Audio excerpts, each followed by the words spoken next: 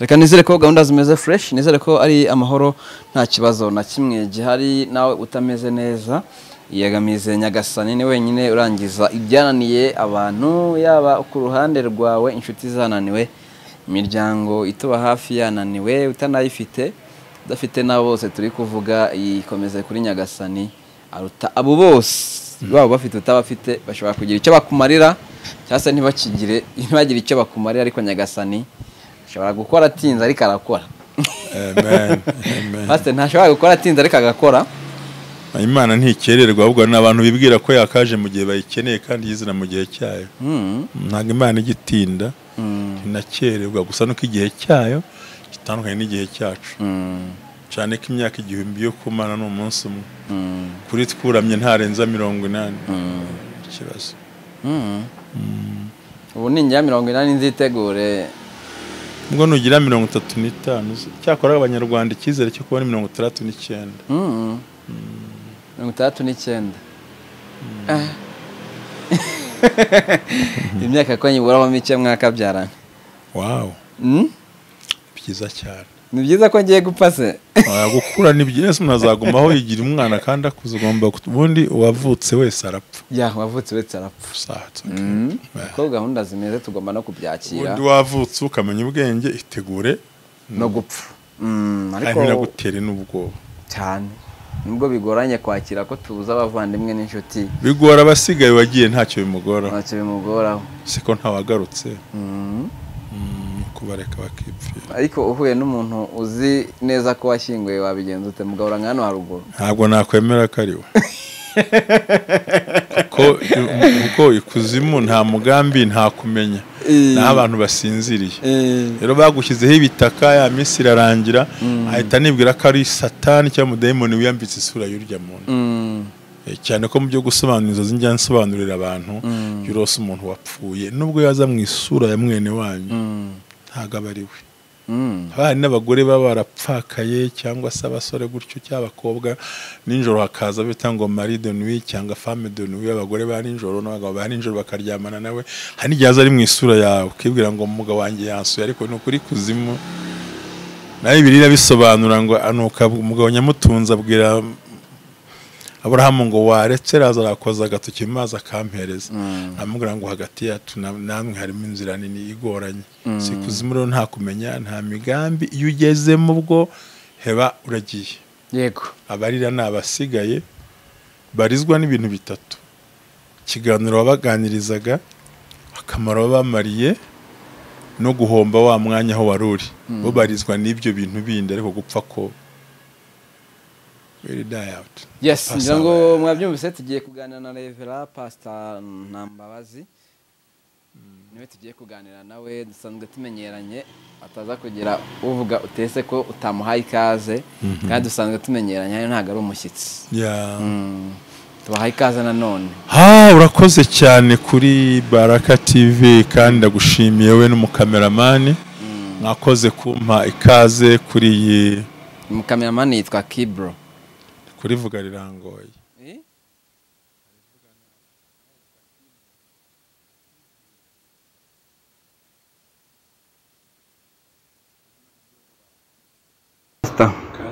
Numva rwose imyaka igiye kuba ikibazo, ubu 39 n'ukwigira umuntu akajya yabimenye. Akanga guhemuka. Ubundi kivuka byose ngomba kurya urimenye, wavutse urapfa. Ko gahunda zimeze.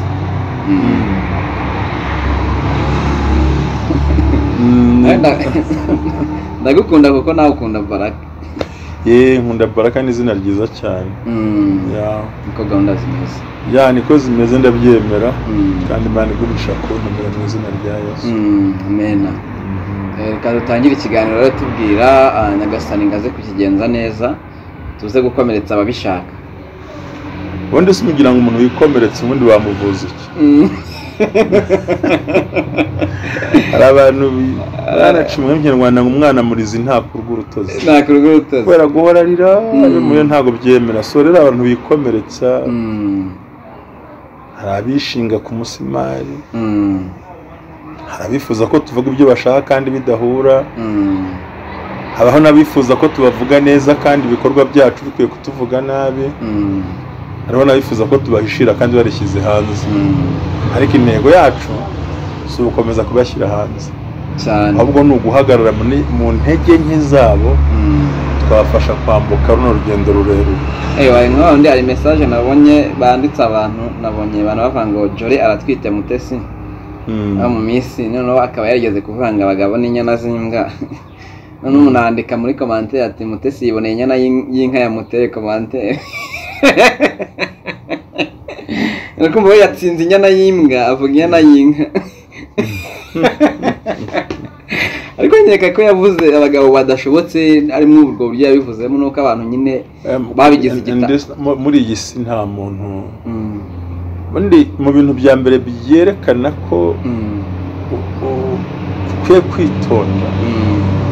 ntugomba kugayira undi ubuswa bwe n'urubuga bwe. Rero umugabo udashobotse nimeze gute se? Umugabo udashobotse numeze ate? Umugabo ukubita umugore we umwoza ku nkeke, umugabo ufite amafaranga ntahahira abana, umugabo ufite amafaranga ntiyishyure inzu yo kubamo, umugabo ngo bwashobotse? None se n'umugore wivuze hari impamvu ashobora kutabikora. Reka mvugira ikintu kimwe, natwe rega tuvuga ibintu biteye n'ibyo twabonye, ariko ikibazo iyo mubonye za niko kuri kwabyo. Umugabo umwe w'Imana yabwiye ati ubwo amazi yanyu hanarura munshakira umunyu n'ikibindi munyereke isoko. Buriya sinzi nuko ubushobozi bw'abantu bwabuze, ariko umuntu yashyiraho ikigo gishinzwe kukansoringa abantu. Njye mfite ubushobozi nabikora. Mu buhe buryo? Njye nakira abantu bake bashoboka ko nta mwanya wabyo mufitiye, ariko nkeneye n'abize by'ubuzima bwo mu mutwe, nkeneye n'abize ibindi bintu, njye n'amategeko n'ubujyanama ku bya Kristo. Ariko ubona ko abantu benshi bamaze kudepurima nubwo tubona bagenda ari bazima. Ndakubwiza ukuri kabisa, uwo mugabo wagiye mu kabari utagira ngo yavutse ari umusinzi, buriya hari ibindi bibazo afite hari yamwe mutazi. Kimwe n'umugore ubona akabona ataye abana arirukansa avuye mu rugo, ntimukamwite ngo ni indaya, hari igitumye ahunga yiruka. Gusa hungire mu bagabo tubisingize, ntashaka ahungire mu ishyamba ariko yataye urugo ariruka. Kandi buriya arega ibibazo pasiteri bibaho ndabyemera, ahubwo aho tubihungira niho ngira ikibazo, kuko ibibazo byo ukiriho ntago uzajya ahantu hatagatifu. Muri imbere nari nzi yuko iyo umuntu ashatse biba bikemutse, niko nari mbizi ngewe. Ariko iyo muririmba ngo urugo n'ijuru rito ryamereye gihenomu nini kandi yagutse, hari burya mbabwiza ukuri, tureke kwigira abantu dufite imbaraga zo kuvuga abandi twiyibagiwe. Undi se mu ijuru tuzajyaho twese? None se n'igishinzwe kumenya imibare bazajyayo? Nuko niba mu ijuru tuzajyaho twese, reka gira kandangiza ikibazo cyanjye, reka kandangiza ubwenge bwanjye ntukabupfubye. Yego ariko impamvu ushatse kubivuga hano hantu ni nk'ubu wari ugiye ukanyibagiza. Tugomba kumenya ko muri ubu buzima turimo turi abantu. We are not angels. Ntabwo turi abatagatifu, turi mu isi. Ubonye umuntu ataye urugo yiruka, wireba imbuto zo kwiruka, ahubwo uvuga ngo hari ikimwirukankanye. Nubona umugabo agize gutya agasiga abana mukaberwa irengero rye, wica gutukana ngo umugabo wawe imbwa yataye abana, banza umenye uhageze ukumva ibikomere bye, nibwo wamenya akabaro k'umuntu. Ahubwo icyo twavuga ni iki rero, nuko twese bana za divorce, njye nubwo ndi mu bantu bavuga ko divorce ari ukunanirwa kwa muntu no gutsindwa kwa muntu, ariko ubundi buri gihe njye ntekereza ko iyo umuntu abuze amahoro afite aho ashakira amahoro yiwe. Kandi ndakurahije ukuri, abagore abagabo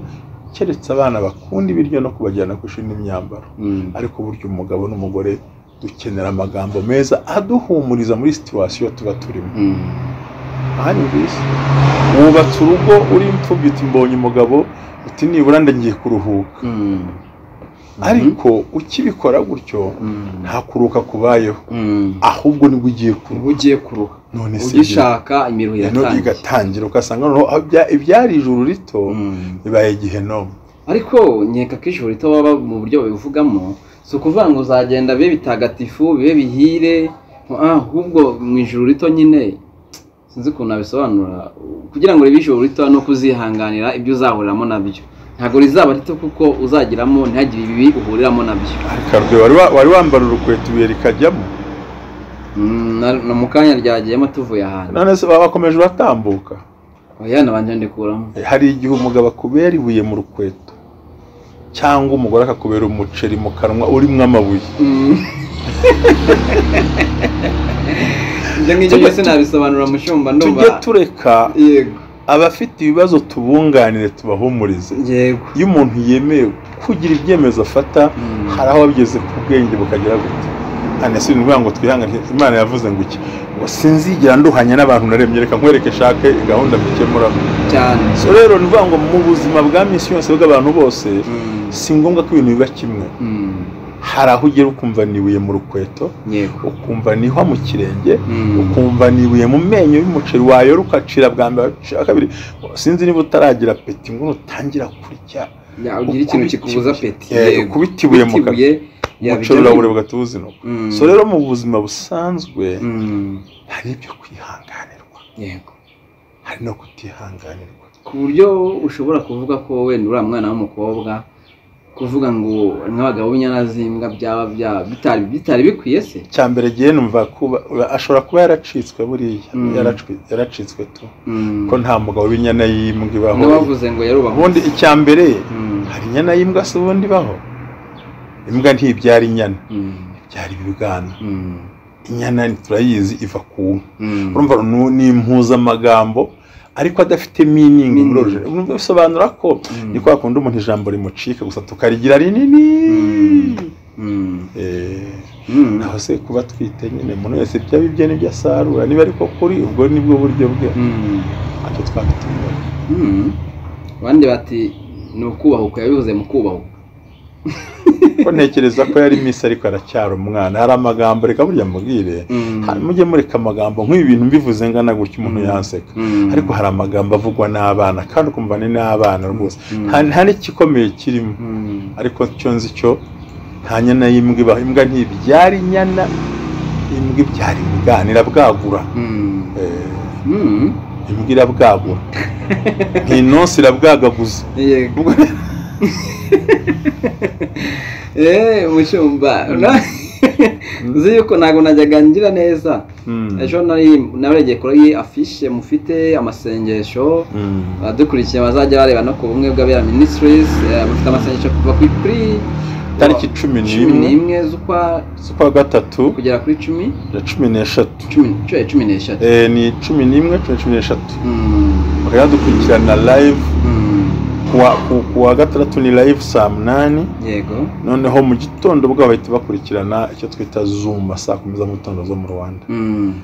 dufite intego ikomeye intego yanyu rero agira iti impamvu nari mbikomojeho narebye ifoto yanyu mbona ntabwo najyaga menya ko hariho revera narebye kuri afishe niho nabibonye ubundi najyaga nivugira pastor gusa ubundi mbwira ngo ikarita yanjye nyine oyasuka utagira ahubwo najyaga ntabwo nari mbizi ariko giye wanyita revera wanyita pasteur ese ubundi izina ryose utihamagara bahora no kuryitaba ko ari ukazi izina ryose utihamagara bahora no kuryitaba nuko atasiye yarambwiye uti jya wivugira pasteur niryo nkunda kuko ndi umukozi w'Imana kuvuga dogiteri yanoroshye ndumva nta kintu biri bwongere mu murimo w'Imana nkora nta n'impamvu ushaka kugira gusa ngo ushyireho ibintu uvuga ibintu byinshi ariko ubundi pastor yabihagije birahagije kuko nicyo kintu baguha gikomeye nta mpamvu yo kujya mu bintu biri hejuru ariko nabyo yabihara twanabihawe nta n'abitwambuye ariko pastor yabihagije intego y'amasengesho yacu yarakomeye yego bayita ngo hagarika ibyo wakira ibitangaza stop it receive miracles stop afite intego ivuga ngo zuba hagarara kwezi hagarara kwa dutsinda abamarayika so stop it ushobora guhagarika ibyo byaha ako kavuyo izo mbega gira icyo uhagarika kugira ngo wakire icyo wakire ariko se abantu ko bigoye kugira ibyo bahagarika ko mbona ntabwo abantu bibagora ahubwo abantu ntabwo barigishijwe kimwe bihura ntabwo bagishijwe kimwe kandi impamvu twabikoze nuko twe ku bumwe bw'abera ministries dufite twe ntabwo ari itorero naho abantu bahurira bose dufite intego ivuga ngo muri 2023 dufite intego ifite ibintu bitatu. Cya mbere usaba Imana ngo ikintu cyose kikubuza kureba Imana cyaba ikintu yaba umuntu gihagarare ubona Imana ikorera ibitangaza. Iki magambo y'umwami yavuze ntuze umukozi w'Imana Yesaya avuga ngo mu mwaka umwami Uziya yatanzemo nabonye Imana. So ari ibintu bikwiye gupfa tukabona Imana nshuti cyane. Madeni nzari ngorane bya byose utavuze. Hari n'abantu bakwiye kwigira ku ruhande ukabona Imana ko nta gutuma abantu bapfa. Ariko abantu bakwiye kwigira ku ruhande bakabigiye tukabona Imana. Kabiri, umuntu wese uzatinza iyerekwa ryawe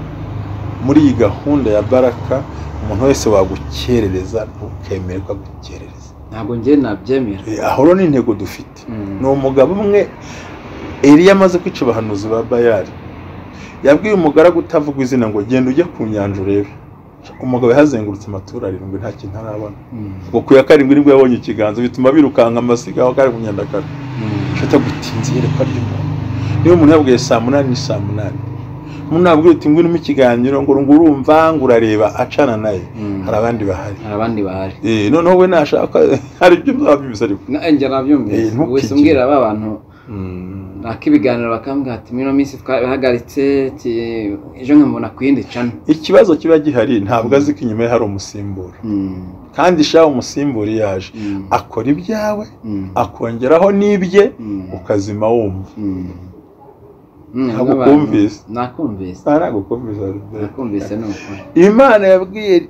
Eli iramubwira ngo we n'abahungu bawe nzihagurukiriza umuhanuzi ubarusha imbaraga n'umutambyi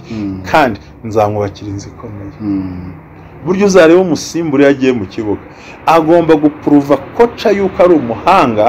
kugira ngo wasimbuye nazamushyira kuri bench. So rero ujye umenya ko nyuma yanjye harundi ibyo ntabasha kuvuga harundi Imana yabiha akabivuga neza akabikubana kabiri kandi akavuga ibikenewe. Cyakora tutanakomeza nkunda kubivuga ni mu bantu nashimira kubera yuko iyo umuntu agitangira mu akazi kacu nyine abantu babigenderaho sinaza kuri baraka ifite abantu 2,000 ifite abantu 1,000 ariko mu bantu twakiriye tugifite sabi 1,100 mu gihe abandi byanga hari igihe umutumira yareba hagiye kujya no nje nubwo abantu mera gitangiza cana no kuri we ntabwo we 1,000 ni benshi hano najya afite abasabu 3 ndavuga nti Imana afashe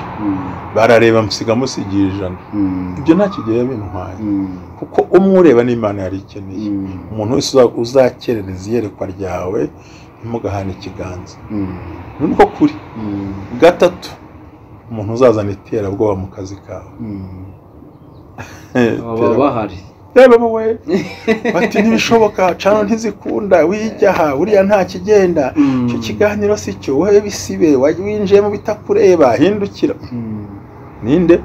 ni Gehazi babwiye wite Elisa yiryamiye yaruhutse yeretswe ibyo mu Isiraheli yeretswe ibyo mu Isiriya yaburiye mwami w'Isamariya ati humura baragutera ngo Gehazi azotse ngo ingabo zirazengurutse umusozi ukanguka turashize turapfuye. Abwira Imana ngo Mana ngo muhumura amaso areba ngabona ku musozi hari ingabo z'amafarashi y'umuriro hagati yawe n'abatumva ibyo ukora abahagaze Imana ishobora byose. Nta mpamvu yo gukereza iyerekwa stop it and receive miracle. Kibateguye theme igira ityo nuko wabonaga abantu bari kudahagarika ibintu cyane. Cyambere abantu basa nk'abubatse ku bandi hagubatse ku Mana kabisa. Cyakabiri bafite ubwoba. Umuntu ararya afite ubwoba aranywa afite ubwoba ati ejo sinzarya bakaguhaha mu mwati gesha agiye nkorana n'abayobozi ndati hano bafite ukuntu bakanga abantu ariko yo turi muri Kristo ndani tuba dufite gutsinda. Abantu ugasanga arambara nta nyurwa wahura n'umuntu ufite telefone rwa iPhone ukumva urahahamutse ariko ari iPhone iritaba gatoroshi iritaba tekini iritaba ishaje iritaba kuko abakoze telefone intego kwa tuvugane communication nifite Samsung ari kuri WhatsApp ugasanga urashaka kujya mu rundi rwego rwo hejuru utaru kwawe stop it and receive miracles. Receive your yawe bwite ntawe kugira ngo ntibishoboka ngo nibigira gute ko buriya mu magambo tugiye utaratangira kumbaza ama topic ibyo bimbaze no bizi ariko igihe cyose uzahora uhindukira ngo wumve ibyo abantu bavuga uzigera utera intambwe ugera aho ushaka. Igihe cyose uhora uhindukira ngo urebe wumve n'ibyo bavuga n'ababivuga uzigera utera intambwe ugera aho ushaka. Komeza ugenda ubyumva amafuti yakosora uko icyonzi cyo hari abantu bahindukira nka mukaroti bagahindukira ugasanga kanaka yamvuze sindi bukore sindi bubeho confidence cyangwa se kuba wiyumvamo ikintu nuko wumva ngo iki ndagikora critique sinzanza ariko nta muntu numwe kuko nje sinzaba Robert na Robert ntazabageho jewe uyuhagaze nicaye kuri ingi kuri kamera nicaye imbere yanyu ndimo mvugana na Baraka TV njewe ndi Ntambabazi Jean Baptiste sinzigera mpinduka Robert cyangwa mpinduka madamu wanjye cyangwa ngo Kibro ntabwo nzaba nkawe ahubwo nge nzabajye so nge ndi igitekerezo cyitwa jewe nimba ngiye gushyira hanze igitekerezo cya jewe igihe ntagusabye inama urayimpango igire gute nimba ngiye kwambara nkanja Robert ugashaka ko nambara nkawe Ntambabazi kugira ngo bigende ikindi niba mpagurutse giye nkabana ngiye gushinga restaurant ninde wakubeshye ngo mbwire ngo restaurant ngirahomba ubwo ndi muri kutugumura kudaha ibitekerezo amatwi ibitekerezo turimo turigisha abantu kwimenya no kwigira icyo ukora ni iki ukora ibintu byoroshye icyambere ukora ntabwo wanga inama yego urazumva kansoje negeze nganira n'umuntu ubu ngubu aba muri Kenya no muri South Africa yavutse afite ubumuga none mu kuvuka afite ubumuga yambwira ati n'interejya niyakira na rimwe ariko nza kureba ndavuga nese aruhaye nagize mu kugira ngo mvuke ntya si umwisereza bakavuga ko navutse ntya hari uruhare yagira kugira ngo ahindure uwo ndi we sanga ibyo nitekereza byose n'ibyo ndimo byose ni ubusa nitamo kuba njyewe nitamo kwiyakira numva ko n'umunyembaraga numva ko nshoboye uri kumva najyaga mu ishuri kandi nari umuhanga kuko muri Kenya ari mu kazi akora muri ambasade ahantu mbere bitari byaba twahuriye ahantu nyine muri Kigali ati mbere nariyakiriza ubwo najyaga mu ishuri kandi nge mbu wa mbere ariko kubera ubumuga bigatuma njya ku mwanya wa 10 kubera ubumuga nicyo nakubwiraga cyambere urabanza ukiyakira burya kwemera umugambo kurimo uri bwiyakire iyo umaze kwiyakira ukora ibijyanye no kwiyakira ubwawe kuko wibuka nshaka ko tuvuga dufata reference muri Bibiliya yaravuze ngo niba mu 14 byo kubara baravuga ngo twageze mu gihugu cy'Ikanani n'ukuri ntacyo tutabonye hari imbuto hari ibintu byose ariko ibigabo bihari nibiye twibonye nk'inzige imbere yabo nabo batubona nkazo ntago bari babeshye nibatera ubwoba ariko Yosuwa na Kari bubiyakiriye barabwira ngo nibyo koko niko bangana ariko nta kibakingira nitujyanayo niba Imana itwishimira tuzabarya nk'abarya imitsima urumva icyambere no kwiyakira iyo umaze kwiyakira kugira ngo usohore igitekerezo kiri muri wowe ntabwo wanga inama ariko inama urayifata ukayongera ku mugambi witwa wowe se wanyumvise wasanga bijya kumacingana bigahura inama ukayitika kuko nge aho uryamye naho ndyamye mfite ukuntu umutima wanjye baganiriye n'Imana atubwa abandi bashinze restaurant wegenda ushinga salon de coiffure ikindi kandi abantu batajya bitaho nasanze tubigira twese ariko tugashaka kubihisha uzi ko ufite ikibazo ujya kwaka inama ariko inama baguha ziza ziyongera 99 ku cyo watekerezaga kuri cya kintu yes of course kandi icyo kikurimo nicyo cyanya kinakomeye kukubamo bari cyo ukora yenda wumva inama ugira utuntu ukosora ariko ubundi 90 hari n'abagushuka 90% baturabona ucuruza ntibigikunda urabona uretse gushaka ubanza ukure ibyo urugo ntibimeze neza ariko hari n'ingo zibayeho neza so igitekerezo cyawe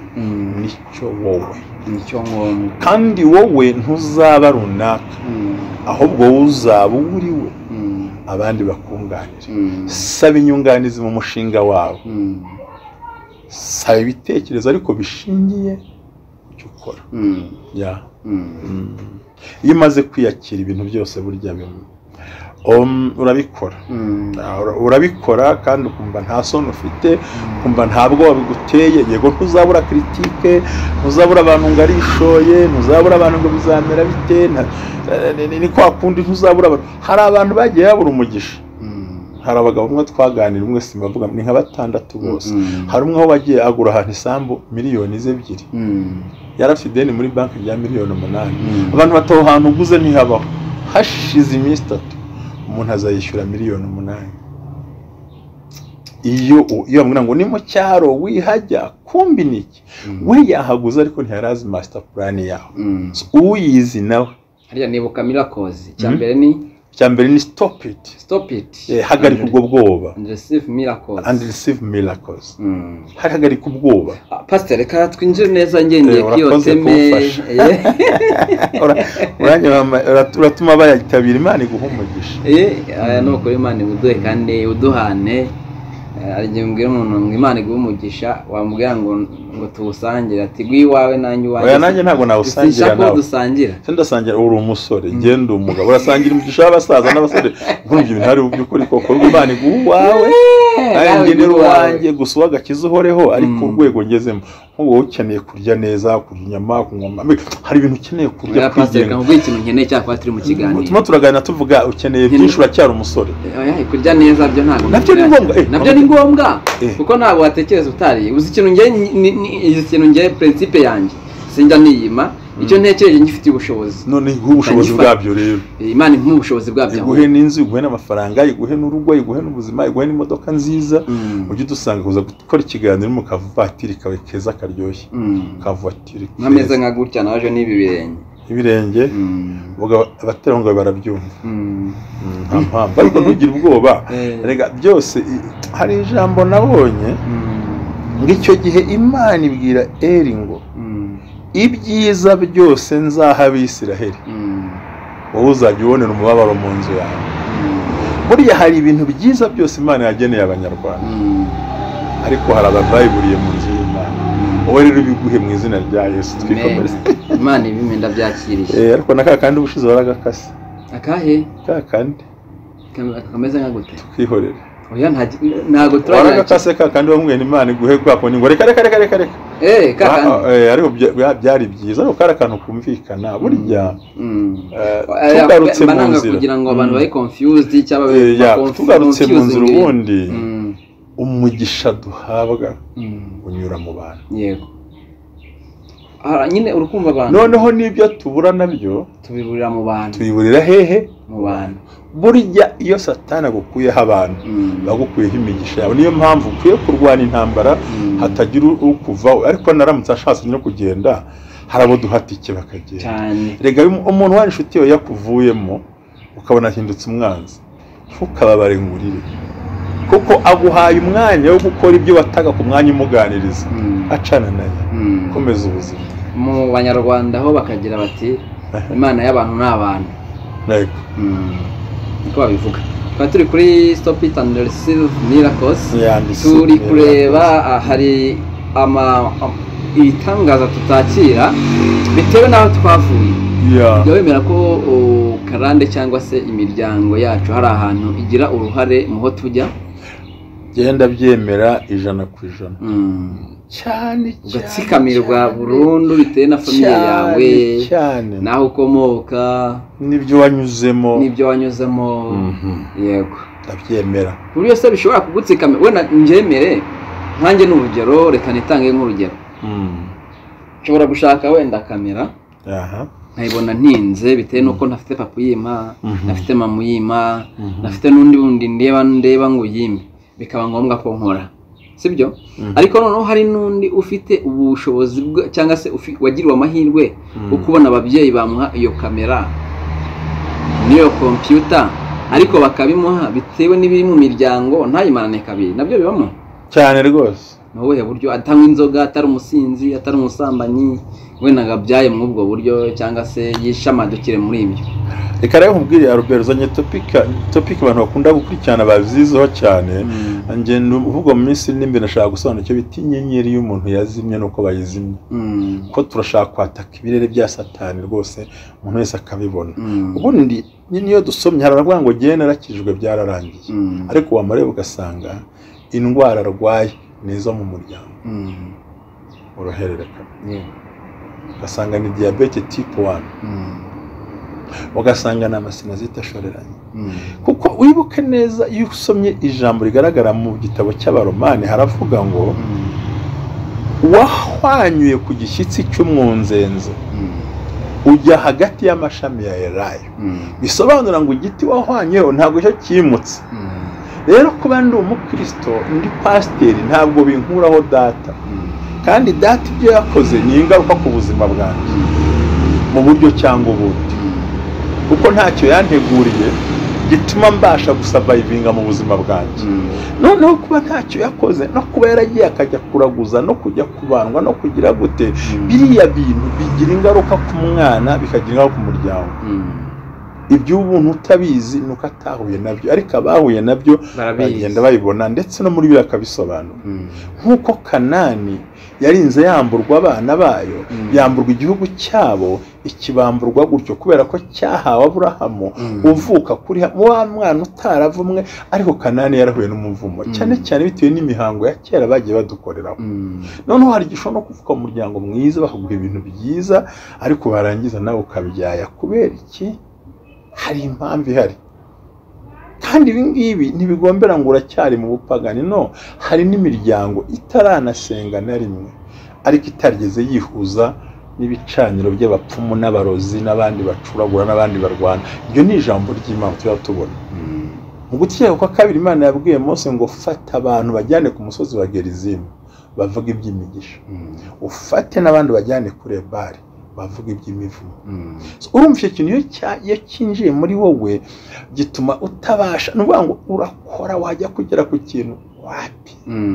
ugasenga yitata yiringa ikanyarira ku kinzanye hose aho ushaka bakijyayo wapi kubera iki wurira indege karandi gafata ivarisi nayo yo nta vizitera nta vizisaba nta n'ivarisi ifunga ukava iwacu za Butare karande n'inyatsi n'igisokuru bati ntusike icyambere mwiranga muntu yawe so ntavamo cyakabira hasi akomoka ntihavuyeho ibyo byose bagomba kubitekereza ugasanga ni ryatero usanga abantu bahura n'icyo kibazo ndetse abantu bakagira n'agahinda gakomeye baza ko ngerageza ko nkora ko wana ko nirinda ibintu bimbaho kubera iki ariko kumbi Satani afite ahantu yashingiye bisaba ko umaze gukizwa ugomba no gukora icyo kintu amara kukireba ugasenya bene izo mbaraga mbi kugira ngo ubashe kugera ku kintu wifuza kugeraho aho rero abantu kuhumva yenda twanuko usa nk'ikiganiro kandi ndabizi ko naba nkugora ariko iyo winjiye muri Bibiliya neza ugenda ubona icyo birigenda isobanura kandi ukabireba abantu rero bamwe ari igihe nzahora abana gukiranirwa kwa base kugira ngo buzukuru buvive n'ubuvivi bwabo hari igihe rero abantu bamwe n'abakristo tubireba ariko ntitumenye ko umuntu ashobora kubabana n'icyo kintu ngo tumwegere dusengane nawe tumufashe kuba yaba mw'ibyo bihe neza akabikiranukiramo ndaheze ndeba ubwashize nyango twari turi kuganira ndareba ndavuga nese niba turi abakristo koko nkuko tubyita kuki mugenzi wacu asigaye agira ikibazo akayitwe tumushyira hanze akaba aritwe tumutaranga ntitumenye mw'ibyo ngibyo wambwiraga bitera umuntu kuba yaba yagira ingaruka zimwe na zimwe mu byo akora mu rushako muri business mu biki n'ibiki tumube hafi ahubwo tukaba abo kumusogota ndakumva biriya ntabwo mvuga ko uwabikorewe siwe nita ko ari karande zamujeho ahubwo ikibazo ababikoze ubwabo bashobora kuba biterwa n'umwuka w'ishyari yego ishyari nicyo kintu cya mbere hari umuntu wabimbwiye ejo bundi arambwira ati nubwo banyita umupagani atari ko reka mbivuge arambwira ati bano bantu bose bari gusebya Mutesi ati ni ishyari si uko yananiwe si uko hari ibyo yananiwe bamufitiye ishyari ikintu cya mbere kiriho ku isi ni umwuka w'ishyari kandi umuntu wese w'umunyeshyari niwe Mutesi babyivugiye ngo niryo shuri umuntu aheruka agahinduka umurozi ni ijambo yaretubwiye so umunyeshyari aba ari murumuna cyangwa umuvandimwe w'umurozi kandi umurozi ni karande ni umuvumo rero uyu mwuka w'ishyari wo kumanura rega reka noye kubihakana kategorikoma nibishaka ibyo bavuga biba ari n'ukuri yenda nubwo atari ukuri ariko se kuba ukuri kwabyo byagutera guhaguruka ngo ushyire umuntu hasi umurambike cyangwa wahagarara mu ntege nke ze kamera nka Korode ujya mu rugo rwe kuko yakahari se urayagaragara mu ntege nke Korode buriya ni uburenganzira bwe n'imikorere ye ariko yambwiye ko abahagarara mu ntege nke buriya ziwe niko yakubwiye guhagarara mu ntege nke ni ukubaka mugenzi wawe kandi ukamushyigikira ukamubwira ibyo umutekereza ntujye mu itsinda ry'abamurwanya yego ntujye mu itsinda ry'abavuga ukajya mu itsinda ry'abamwubaka ukajya mu itsinda ry'abarwanira icyiza rega nkubwire twese badutwikuruye hari ibyagaragara cyane ndakubwiza ukuri nta marayika n'umwe cyane nta na Bikira Mariya uri hano ku isi nta Mikayeli twese twakoze ibyaha ntitwashyikira ubwiza bw'Imana tubarirwa n'Imana ishobora byose kuba ufashe akantu gato ubundi kujya kureba ko ahari cyangwa adahari ndavuga nk'abanyamakuru mu mukene bitari ko turebe ko ashobora kuba ahari ubundi adahari ahari uhombye iki twebwe ahari tubonye ibiganiro adahari turahombye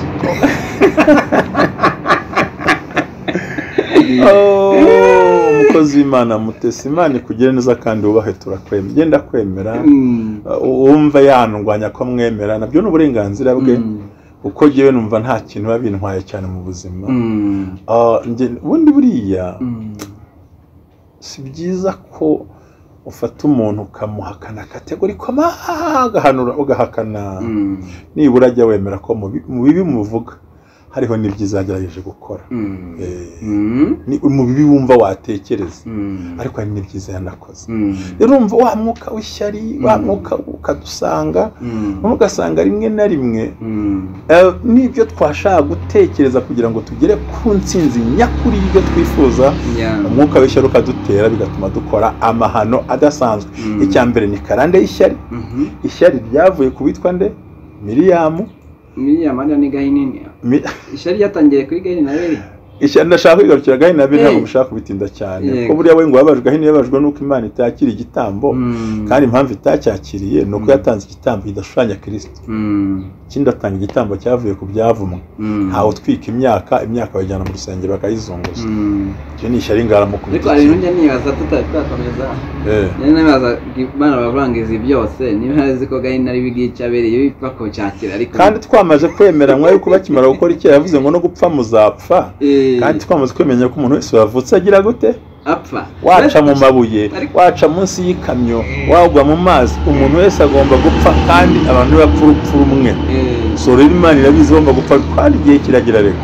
ariko burya ujya wemera ko urupfu rugira kondisiyo ubwo nka gute ubwo Krisinde Vivian yivuga isinkuramo urupfu rugira kondisiyo 3 uzongera izindi mu bushakashatsi icya mbere urupfu rukora muri ubu buryo igihe uzapfiramo aho uzaba n'ikizakwica rero ikituma udapfa nta kindi naho n'isaha yo gupfiramo ariko ikizanyica kirahari ava mu isi sekabamamaye nkwihorere kizicuriya kirahari bamwe ni munsi y'ikamyo impanuka ya moto abandi umuriro abandi urupfu rw'ikirago abandi bituntu n'iki covid zibagaremo byorozi ngo umuntu wese kugira ngo upfe naho uzagwa ikizakwica n'igihe cyo gupfiramo n'igihe cyo gupfiramo n'igihe cyo gupfiramo wacyumvise rero aho ngaho niki kibuza umuntu n'isaha to yego ariko biracyahari biri muri envelope birakwindiriye so rero umuntu agomba uwavutse agomba arapfa ni nayo mpamvu n'uriho agomba kuvugwa rero nta impamvu yo gutinya amagambo rero niyo gusobanura arangije Miriam rero uriya we yaravuze ngo ariko ko se koko ngo Imana ngikoresha Mose gusa wenyine bamunengaga ibintu bingahe ibi bitatu cyambere ntiyarazi kuvuga neza yaradedemangaga icya kabiri yaricanye gatatu yashatse umunyamahanga w'Imidiyani ati kuki Imana iti mwitonde ibyo muvuga byose niko kuri ariko mwebwe nzajya mvugana namwe mu nzozi no mwiyerekwa ariko Mose uriya tuvugana tugize gute turebana turi kumwe maso ku maso wowe ibyo wibwira ngo Imana ntiyavugisha umuntu ibyo unziho n'ibyo ntekerezaho n'ibyo utekereza ku bandi kibuza Imana kumvugisha cyane tumva mbishubije ko ashaka mbikubwira nta mpamvu kandi umuntu bavuga witinya gatuti fata gatuti vuga gusa wirinde kuvuga ibyo bavuga yego wowe uvuga ibyo baka imitima wirinde kuvuga ibyo bavuga wowe uvuga ibyo baka umutima uvuga ibyo baka umutima umuntu nakubwira ngo urimbwa umubwire uti wabirebye neza ikibazo nuko nta kiziriko wazanye mu nzira umuntu nabwira ko nta bwenge ugira wige kwerekana ko ubugira mwihoreye umuntu nabwira ngo uri igicucu umubwire uti itonde nabyo ahubwo tuzi ubumenyi umuntu nakuzanira amagambo ngo runaka yavuze umubwira akantu k'ubwenge nari nsanzwe mbizi nta gishya kirimo so kanaka kwanga tumva nta gishyashya uzanye kabisa ukamuca intege ukikomereza ugafata mikoro ukajya kuri YouTube ugakora igikorwa nyacyo gifite imbaraga gifite uburyo gifite ubushobozi igikorwa kiri hejuru kubera ko burya iyo uvuga ibyo abakwanga bavuga ubatangiye uhindutse umwanzi wawe wiyongera ku banzi bawe hano ubwo kumvise ariko buri iyo usubiramo cyangwa wisobanura ku byo abandi bakuvuga uba winjiye mu murongo wabo bakurwanya nawe utangiye kwirwanya ariko iyo ukoze ibitandukanye ibyo bavuga urabihorera umuntu azakwita uko ashaka ku nyungu ze afite kuko buriya gusetsa rubi uratuma nywa amazi nari imbere niko pase njye nkunda guseka sinyo ariko jye useka ko birinda stress kandi bamuhuga akantu k'ubwenge kuri umuntu navuga ngo uri imbwa nawe gatangira ko kwera suzugure anyita imbwa ko ari igihe negeze kugira stress se kandi nseka ubwo nyine ubuseka kubera ari stress wigize gute se ariko nibazo wari ufite icyo gihe ufite ibibazo ya stress kibe no kudeprimato twese tubana n'ama stress twese kuko hari ibyo ubukeneye gukemura ariko ntibikunde gusa ubundi banda yita stress cyangwa depression depression se kujya no kwa muganga depression byihorera hamwe na yari dakabije byihorera depression yivuga uko ingana kose yangiza ariko reka nkubwire uzi kumara icyumweru udasinziriye n'umunsi warimo ubwo rede ibikiri stress cyangwa yabaye depression sindi umuganga ariko ubwo reka tubyakira simbizi ntabwo ndi umuganga ntabwo najya kuvuga ibintu nazi ubwo ni stress y'icyumweru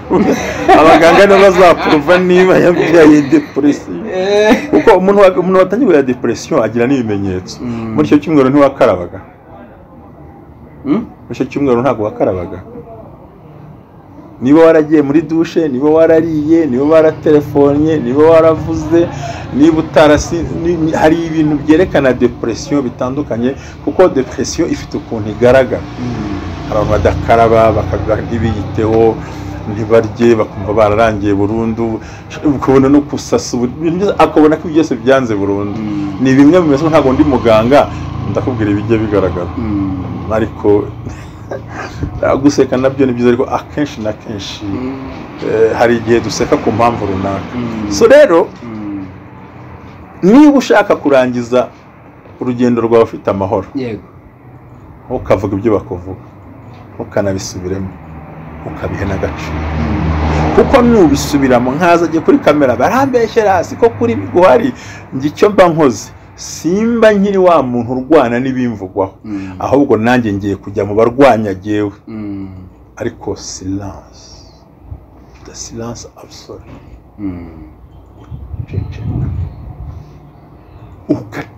ukagira ngo ntunahari nk'ubu wampereza mikoro wambwira utari kubara kuvuga ibi n'ibi ntawe narabyumvise ariko nta gishya kirimo komeza ikiganiro kubera iki ni ukugira ngo nawe udashinga ibuye kuko burya umuntu wese akurwanya afite icyo ahagazeho iyo washyizeho agataburete ahagarara ku mutwe wawe niyo mpamvu n'uwa mwuka w'ishyari cyane cyane kubarusha gutera imbere kandi ikindi umusitari wese agomba kumenya ko hari ahagera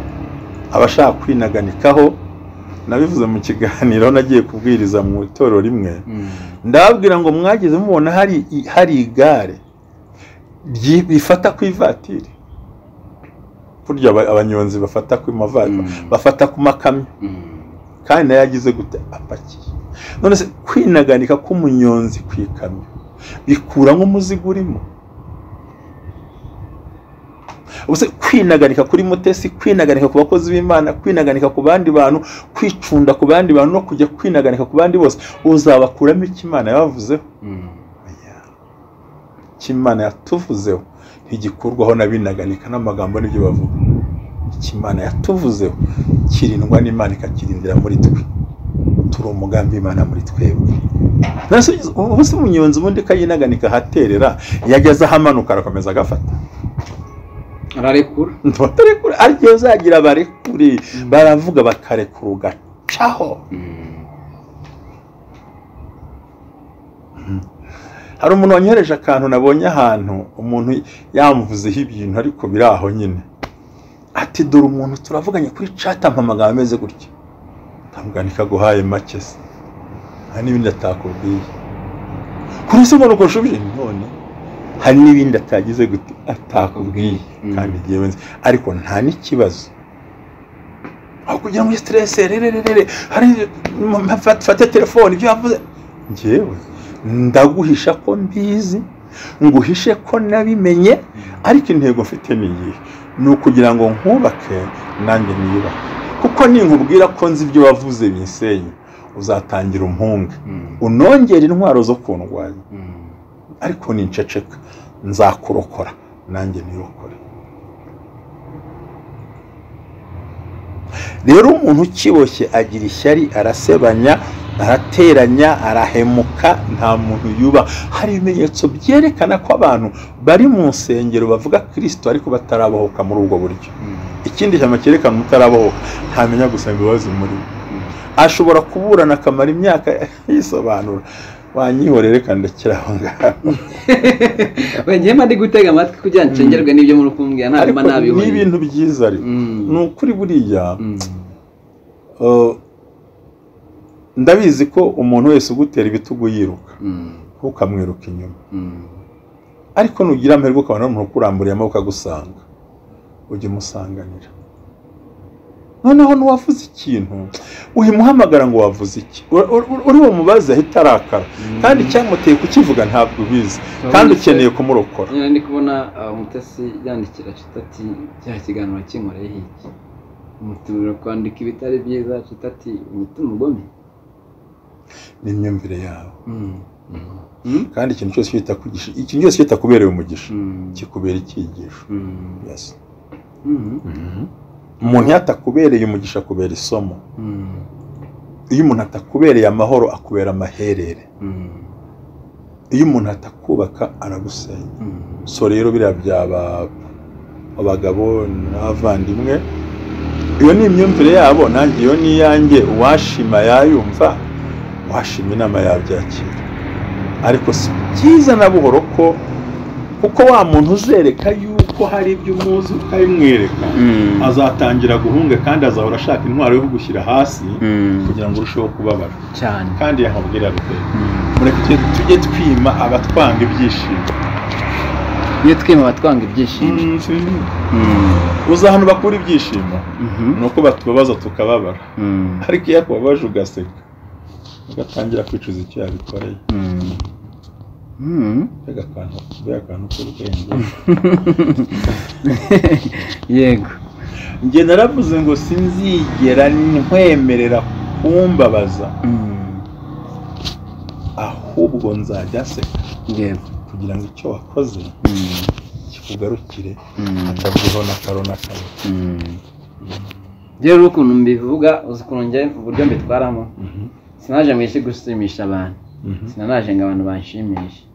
ntawe nzabera umuzigo ntawe nzemera akambera umuzigo ni ukuri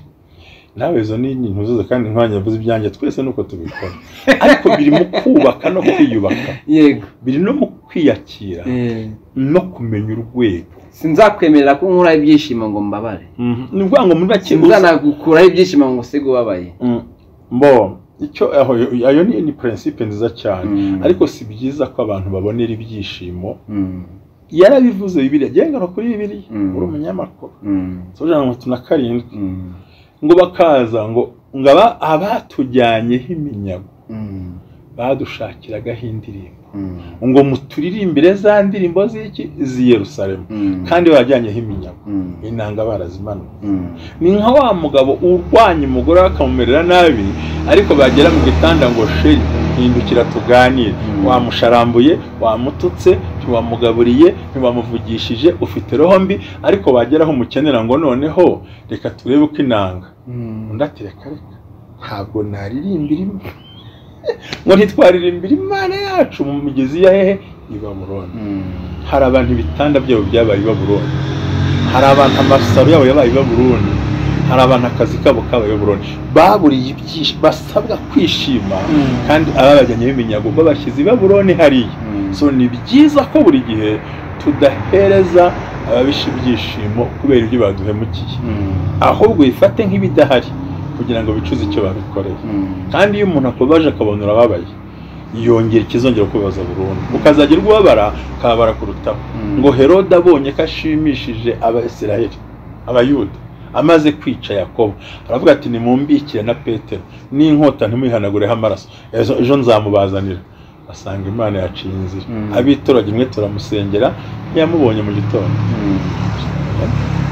Iyo umuntu abona ubabajwe n'ibyo yagukoreye yongera gushaka ibindi bizakubabaza kurutaho, ariko iyo abonye ari bisanzwe ntacyo bitwara. aracuruka aravuga uti ndi kuruhira ubusa. Bari abantu badutumwa ku buryo adacika intege. Wayabona nuko bamuha mwanya kudacika intege. Tuzamvuga 4 6 7 ntacyo ngusubiza uzagarukira he. Nubwo wajya kuri social media ukandika ibintu byose ushaka, channel zifite imbaraga nyinshi, mwakongera kuntumira kuri Baraka tukivugira ibyo mwuka wahimbaza ibisanzwe. Impamvu ntibacogora ntibacika intege ariko baca intege. Pasa yurebye mwino bisi kuntu bimeze uko bihagaze mu ngo dufite abandimwe nabo neza tubona ijambo ngo urugo ni ijuru rito rigumeho. Ndagusubiza ngushye, ndagusubiza ijambo rimwe. Njye nagiye Yerusalemu usanga inkike z'i Yerusalemu wa murwa wa Dawidi turanye na Gihenomu. Kuri bamwe ni ijuru rito uko barahiriwe, nta karande zo gusenya ingo zihari, nta karande za roho mbi, basazanye bagikundana. Ariko abandi ni Babuloni. Rero abo byahiriye ni ijuru rito, aho bitarahira nyine byananze ni ewana ni umuriro ni Babuloni. Nta mpamvu yo kurikuraho kuko hari ingo rwose ufite ijuru rito. Nta mpamvu yo kubyanga kuko hameze nk'i Babuloni. Twese n'abandi bose si uko mu rugo horoshye, ahubwo ni imbaraga zo kwihangana no kumva ko muri kumwe atenda guhinduka nko kubitekereza, ko nituva hamwe niyo mpamvu tutanakora bimwe. Tuva hamwe ntitwanakora bimwe, ntabwo byadushobokera. n'abava hamwe ntabwo bakora bimwe. Niwo muvukana ntibikunda, umuntu agira kamere ye, ahubwo icyo ukora ni icyaho ngaho kugira ngo urugo rukubere ijuru ritoya. Tabigaruka mwize kubivuga nuko buri gihe uzahagarara mu ntege z'umugore wawe n'umugore agahagarara mu ntege z'umugabo we. Cya kabiri, ugomba gupfumbata ingeso ze, ukabyarira ingeso ze, ugahekera ingeso ze, ukagaburira ingeso ze, kuko ntiyenda niba avuga nabi ntazigera avuga neza. niba akunda kugona ntazasinzira atagonnye. Niba ufite umugore ugona cyangwa umugabo ugona ryama mbere yuko asinzira. Noneho waze kugona wisinziriye ubyuke nta kibazo ufite uzashyira ipamba mu kanwa. Niba ugira umugore uzimura ntabwo uzashyiraho supaguru ku munwa ahubwo murinda amakuru.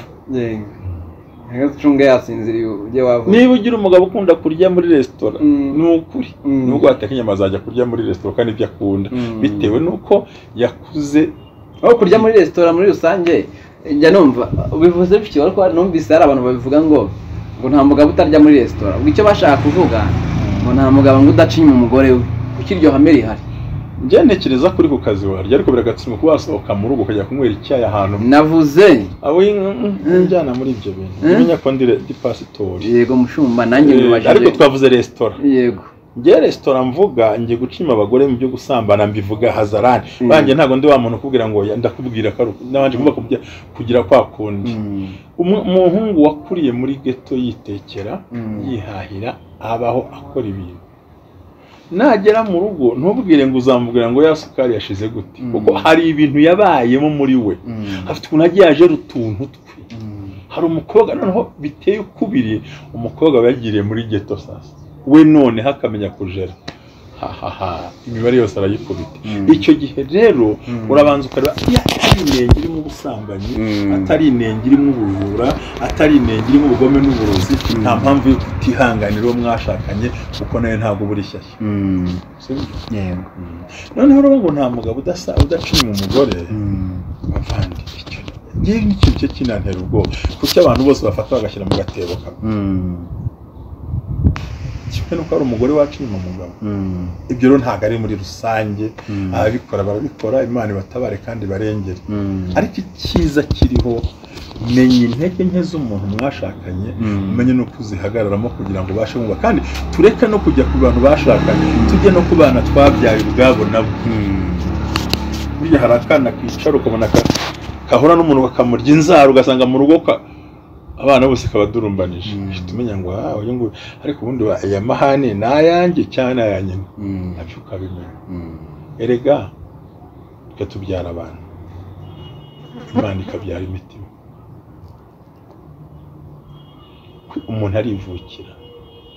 kandi Imana ikamuyobora muri za ngeso ze zose. Ariko iyo ugiye wakira ko buriya impamvu nagiye mbikora nagiye nkorera rega burya nabaza kunde bari ankorera mu biro igahanga n'abandi bose hariho umuntu aza ushize umuntu wavuye mu gihugu ntavuze izina araza afite umubabaro mu bwato umugabo wanjye ndicanda muganiriza mwereka ko ibyo arimo avuga nubwo bihabanye n'ibyamubayeho ariko umugabo yari afite icyo yaragambiriye. So rero mbwira mbere ikintu cya mbere nuko mu ngo twabuze ibintu bine. Icya mbere uha umwanya igihe. Nabwiye abantu ngo inshuti niboneka mu gihe uyikeneye siza mu gihe iboneye umwanya. Ntabwo ari iza mu gihe iboneye umwanya kandi inshuti niguha igihe ikagutega amatwi. Inshuti niza mu gihe uyikeneye siza mu gihe ibonye umwanya. kandi sikora mu gihe ibonye uburyo ibikoramo ahubwo nikora mu gihe ukeneye kugira ikintu yagakoze. Kabiri kakumva kaguha umwanya. Kabiri ni umwanya. Hari igihe hari umwanya kaguha umwanya kagutega amatwi yarangiza ikakugira inama mugashaka igisubizo hamwe. Rero mu rugo nibyo bintu byabuze. Ahubwo kugira ngo uhereze umwanya araho hari Arsenal ohe Manchester aho handi hantu atahe ninjoro bwije ngo yagiye mu cyumba aza aryama asinzira. Nyibukije rizi iki nigeze kuvanga ariko ngabagabo bino minsi nabo babaye nk'utwana ngo urareba ngo ikipe ngo Arsenal yanjye ngo utandike n'akana kabona imodoka igenda ngo dorimo dore imodoka yanjye. Nabyo ni ibitekerezo byiza ariko uragiye ahubwo aho kugira ngo mukemure ikibazo mu rugo ugiye ku musozi kumarayo iminsi 3 uje wananiwe ukaza utajya mutaganiriye kuko ikintu cyishingo z'abantu ndetse n'ubuzima bw'abantu abantu twima abandi igihe ngo tuganire. So umuntu wese kwima igihe mu gihe umukeneye ntukamufate nk'inshuti. Pastor Mutesi yaravuze ngo nk'uwo muntu wari inshuti yakakuvamo uzamushyire mu mutima aho bikibirahure byamenetse. njye naravuze ngo umuntu wese mwana inshuti yakuva akaguhindukirira ntazakuvune ntuzamushyirira byamenetse ahubwo wowe uzamushyireho ibirayi byaboze ujye ubishyira hakindi rero tubuze uwo mwanya n'igihe no gutega amatwi no kumva umuntu noneho no kumuherekeza mu ntege nke ze no kumubwira ngo wakoze ikosa ariko ntuzongere cyangwa bitwara ukunuko icyanyuma gisoza ibindi inshuti ni kubikira niba uri umudamu ugahaguruka ngo gihe mugabo wanjye ntampaza uriya mugabo azahagarara mu bandi avuge kandi wavuze ko ntacyo amaze kuburira ari umunebwe ese ubundi bivugira kuri kamera wabimubwiriye ese ubundi ari mubwirira iki ko utenda kubivuga ngo hagire igihinduka ahubwo wakwihanganye uti nuko nyine nahuye n'ibyo byose reka nshaka uburyo mbyumva nkiyakira undi nk'umugore wanjye ngo kuburira ibi n'ibi urabivuze ngo bikemure nyine nibyo wahuye nabyo igakubana nabyo buhoro buhoro mu kiganiro kandi uzanyurwa ibibazo byo mu rugo ntibikemukira kuri social media ntibikemukira mu kagoroba k'ababyeyi ntibikemukira kwa sobukwe no kwa marene ibibazo by'urugo bikemukira muri cya cyumba ariko mwahanye igihe urumva ko icyabuze ari iki byumvikane ko abagabo n'abagore ntibagikundana kuko nta gihe bahana umenera kandi kabanga ubona umugabo mu modoka agenda aseka n'umugore mu modoka baseka burya ngo umwe abatari uwundi ntabwo wari ubizi iyo bari mu modoka imwe bose basohoka muri telefone ntawe uvuga hagiye n'umutwe bagihana baseka ari uko atwaye utarufi cyane umugabo ataruwe umugore ataruwe burya abantu usanga bakunje isura nk'umugati batinze muri botike uvuze ibintu byinshi uvuze ibintu byinshi ariko by'ingenzi ariko impamvu urugo n'ubuzima ntabwo duha umwanya ibyo dukora burya n'abacuruzi n'abakora akazi n'ibijyanye by'itangazamakuru n'abafite amacana uwayihaye umwanya yakubyaga umusaruro ariko niwaporodinga rimwe mu cyumweru uzisanga ibintu byamaze kwivanga ikintu cyose ugiye ubundi ikigaragaza ko ukunda akazi ni umwanya ugatindamo cyubaka urugo ni igihe uha urugo rwawe icyubaka ahazaza hawe ni igihe uha ahazaza hawe ukavuga uti ngiye purani yanjye kuki mu Rwanda bashafashe 2020 vision 2050 none kuki biyenera abazaba nk'ubuge ntabwo nabanza bangiha ntabwo byanakunda aho nko muri state yo ushobora kuba ngihari cyangwa niyo ntaba nahari ariko ndategura nihe muri banke baguha amafaranga uterekanye projet yawe none se bafinansa kanwa n'amaboko ya finance umushinga none se projet ntuyicara hari abantu bavuga ngo twarahombye ngo toka dayimoni ngo ndirukana ibihombo ndashwiragiza igihombo cya mbere urakizaniye kuko ntuha umwanya akazi kawe amavuga bakambwira ngo naraguye ariko ndacyakijijwe tuzi neza ko abacuruza butike hari amasaha yo guhaha tugiye gusoza aho oya nta kibazo abacuruza butike abantu bahaha mu gitondo kuva saa 12 mu kugira ngo umuntu heze intama zanjye bagiye ngo nabarambiwe koko butike bakunda kuranga gucuruza kuva saa 12 kugera nko saa 3 akajyaho pause bakagaruka saa 5 kugera yenda saa 4 kugera saa 8 bakongera kuza saa 12 kugera saa 3 z'ijoro uti njyewe ndasimbutse ngiye muri korari ngomba gufunga uzabwira Imana ngo Mana urampura iki washatse umuntu usiga muri ibyo bintu agasigara ko se wagize ubwenge igihe uha akazi kawe nayo nyungu yo mu kazi umuhinzi usura umurima we amenya ibyarwaye akabikemura n'ibyo akabikemura akabasha kuzasarura umusaruro ukwiriye simvuze ngo nkasohoke muri korari umurimo w'Imana ariko banza ugerageze navuze ngo nzabaho umugisha kubyo muzagereza gukora byose rero hari abantu bagenda bakibwira ngo ari umurimo w'Imana bari mu mirimo y'abantu yashyizweho n'abantu Imana idahari igihe cyose uha ibyo ukora igihe urugo rwawe igihe uha abana bawe igihe akazi kawe igihe uha Imana igihe ukora byose kikuzira umusaruro ikibuze ni igihe mpa baraka niwo musaruro izaguha kandi ubinezererwa utumira abatumirwa bafite ibintu bizima abatwika babuze gutwika ariko nanatwika yitwika nawe birumvikana ubundi uteruye ikarera gutwika iyo munyamubona gutwika iyo munyamubona gutwika batwika iyo munyamubona nje kubera ko hase ko mbona kamera itahiye n'uruhazo kongera ugakora babahiye gute ahubwo nibo bitwika kuko yavye akavuga ipfuye ahanagurika vuba barakiyagira gute gikomeza rega siwe nabwiye ngo dutegera ku bintu bitatu amagambo yo mu kanwa ibikorwa n'igihe twabatakarije bikibimye batabara so Imana iguha umugisha mwinshi igihe uha baraka igihe nk'ubumwe bw'abera igihe nk'umukirisitu igihe nk'urugo rwanjye igihe nk'Imana niyo musaruro uzatuma mbasha kubaho